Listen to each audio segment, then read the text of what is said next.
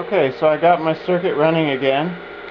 This time I've got a battery and a capacitor. The capacitor is acting as a filter out some of the DC voltage coming into the battery. And this is my current draw coming from the battery and inverter. I have 0.42 amps coming from the battery. I have a switch here to turn on and off the AC current which is coming into my diode bridge and the back EMF circuit. So the interesting thing to see, okay, I'm going to show you really quick. This is the oscilloscope. As you can see, there's nothing going on here. It's just 12 volts DC. Okay, so now this is the interesting thing. When I turn on this switch, then the current is going to flow through and into the battery. And the interesting thing is the engine will not slow down and the current draw will not go up. So ready? We're going to watch this.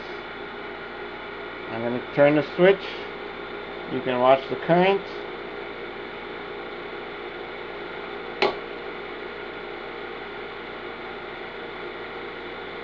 So no change. But look what's happening down here. We have these huge voltage spikes. So that's about 20-25 volts below, and it reaches up to almost 50 volts above. So we got these huge voltage spikes coming into the battery.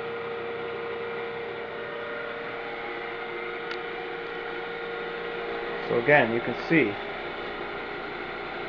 no change in current. I'm going to turn off the circuit. Off. No change. No voltage spikes.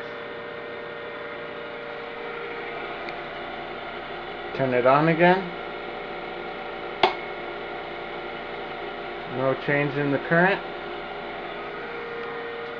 And here's our nice voltage spikes, which are desulfating the battery.